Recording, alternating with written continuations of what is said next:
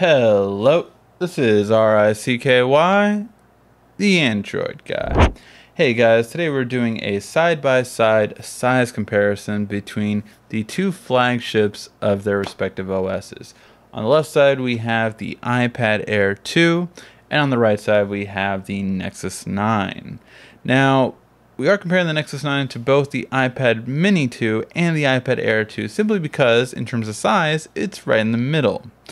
And with these two, we have a 9.7 inch screen going up against an 8.9 inch screen.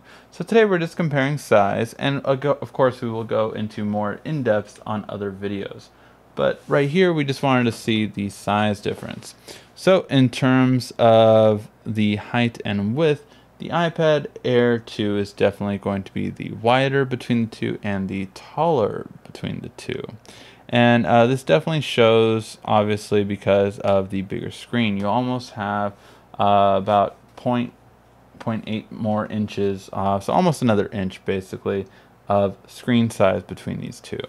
However, in terms of the thinness aspect, of course, this is where the iPad Air 2 is going to be a lot thinner. The iPad Air 2 is definitely thinner between this one and the Nexus. So between these two, the iPad Air will be much thinner. However, it's going to be a lot taller and wider for less one-handed use compared to the Nexus, which is easier to use with one hand. So overall, what is something else you should take a look at? Well, these are both a 4:3 ratio tablet. What that means is typically you are going to hold these tablets in portrait. You can hold it in landscape, but it's not really designed for that. A 4:3 ratio is designed for mostly portrait and looking at old photos. New photos nowadays are taken at 16:9 ratio, which is the same ratio that most other tablets are on Android, as well as the ratio that TVs and laptops are. For these tablets, you're mainly going to hold them in portrait, although you can hold them in landscape, and they'll do just fine, of course. They're meant to generally be used in portrait for the most part. That's just the design for the tablet.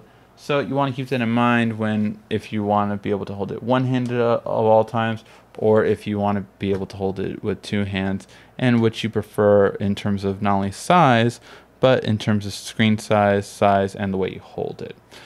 So hopefully you found this video helpful. If you did, please give a like, thumbs up down below, and make sure to check out all of the upcoming videos that will be for these two devices, and just to see how they compare in every other category and how other tablets at these price points compare to them. Thank you for watching. This has been RICKY, the Android guy.